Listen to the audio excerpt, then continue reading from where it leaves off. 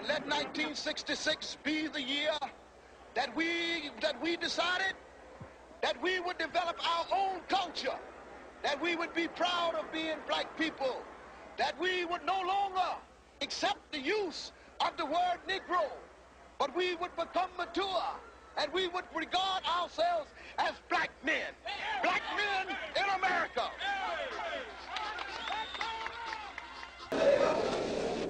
As many of you know, last March,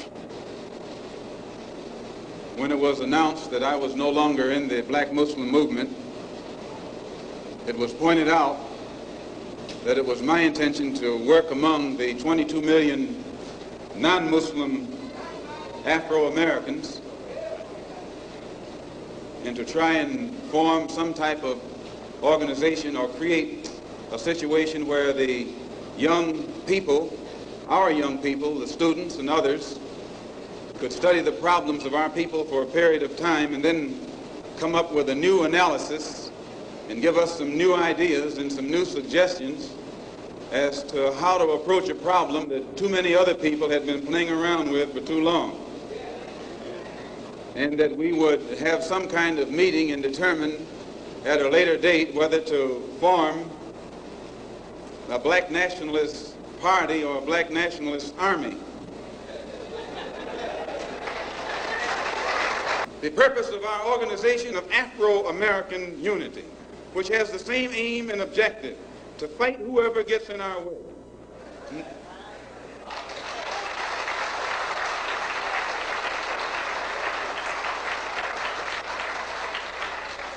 To bring about the complete independence of people of African descent here in the Western Hemisphere, and first here in the United States, and bring about the freedom of these people by any means necessary.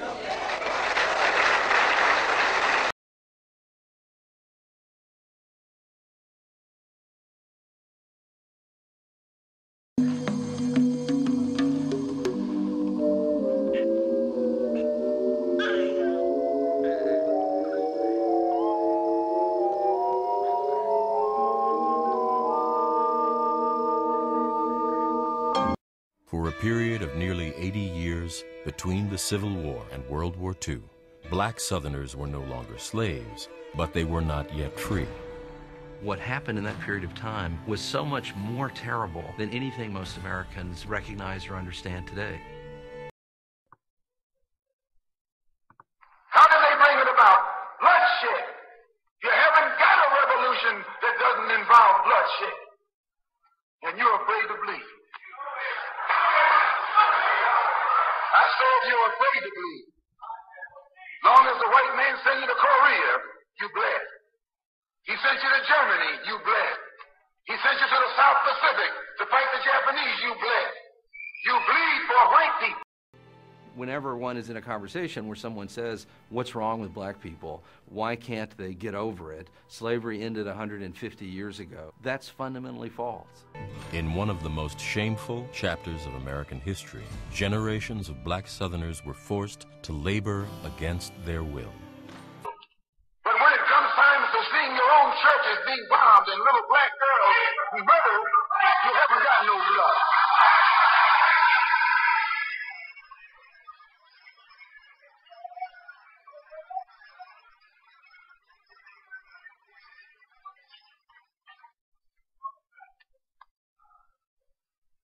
You bleed when the white man says bleed.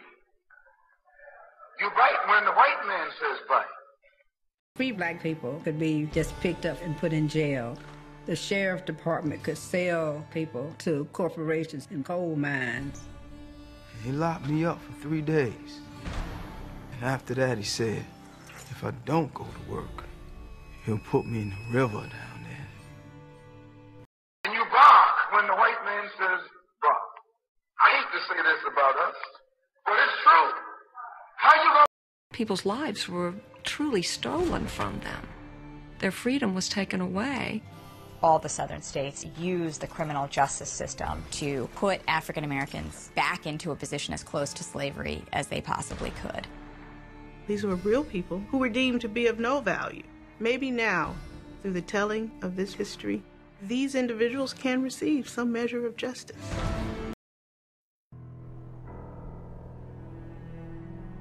Buried in old courthouses, abandoned jails, libraries, and archives all across the South are tens of thousands of public documents and letters written by African Americans at the turn of the last century. Be nonviolent in Mississippi as violent as you were in Korea. How can you justify being nonviolent in Mississippi and Alabama when your churches are being bombed and your little girls are being murdered, and at the same time you're going to get violent with Hitler and Tojo and somebody else that you don't even know?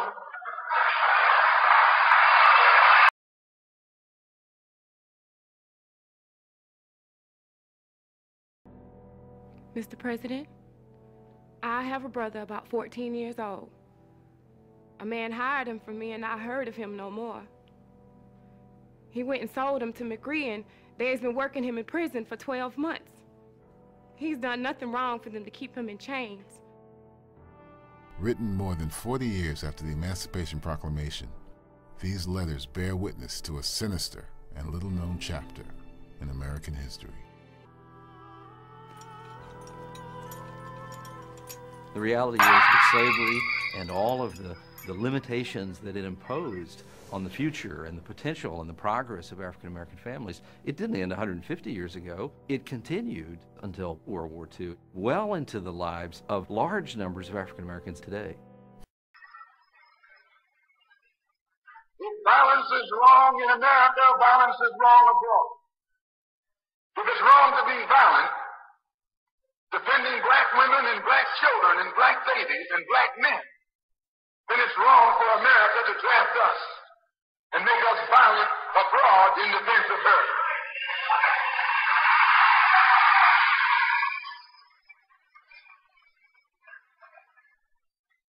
For more than 80 years following the Civil War, hundreds of thousands of African Americans in the South were pulled back into the shadow of slavery.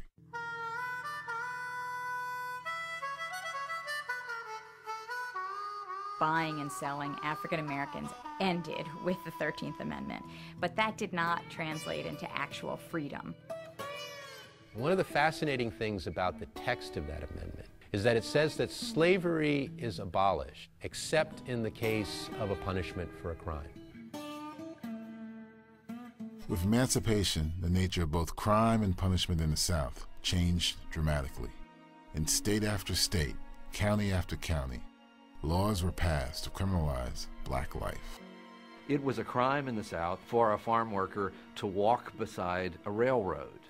It was a crime in the South to speak loudly in the company of white women. It was a crime to sell the products of your farm after dark.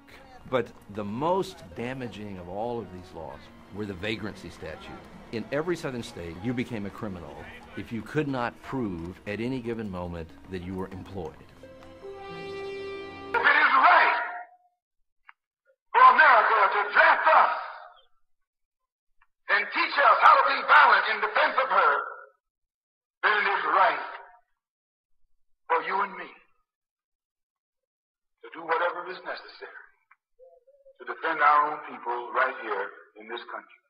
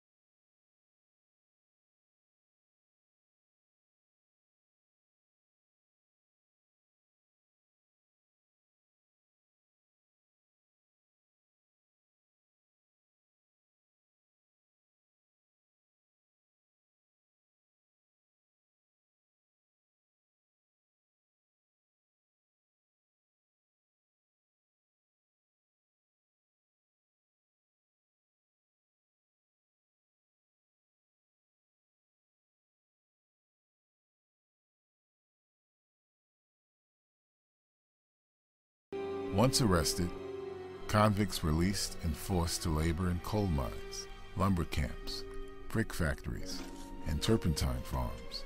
They were shackled, imprisoned, and tortured, sometimes to the point of death.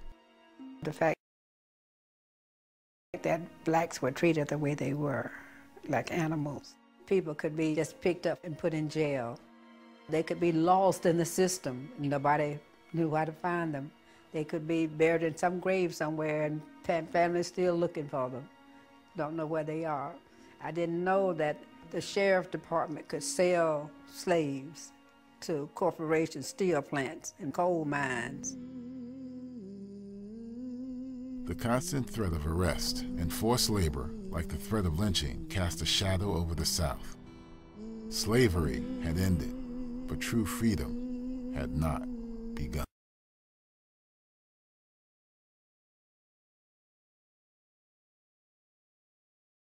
How did they bring it about? Bloodshed. You haven't got a revolution that doesn't involve bloodshed. And you're afraid to bleed. I saw if you're afraid to bleed. Long as the white man sent you to Korea, you bled. He sent you to Germany, you bled. He sent you to the South Pacific to fight the Japanese, you bled. You bleed for white people. But when it comes time to seeing your own churches being bombed and little black girls murdered, you haven't got no blood.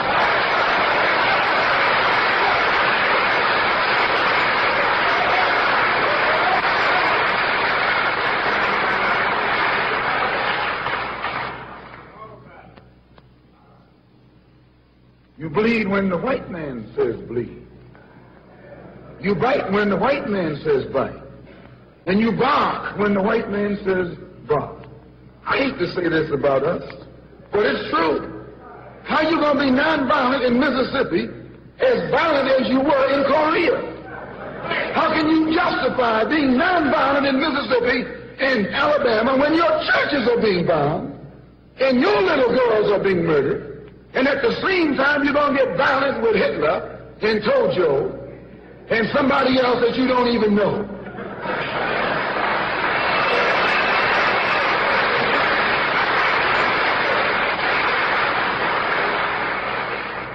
If violence is wrong in America, violence is wrong abroad. If it's wrong to be violent, defending black women and black children and black babies and black men, then it's wrong for America to draft us and make us violent abroad in defense of her.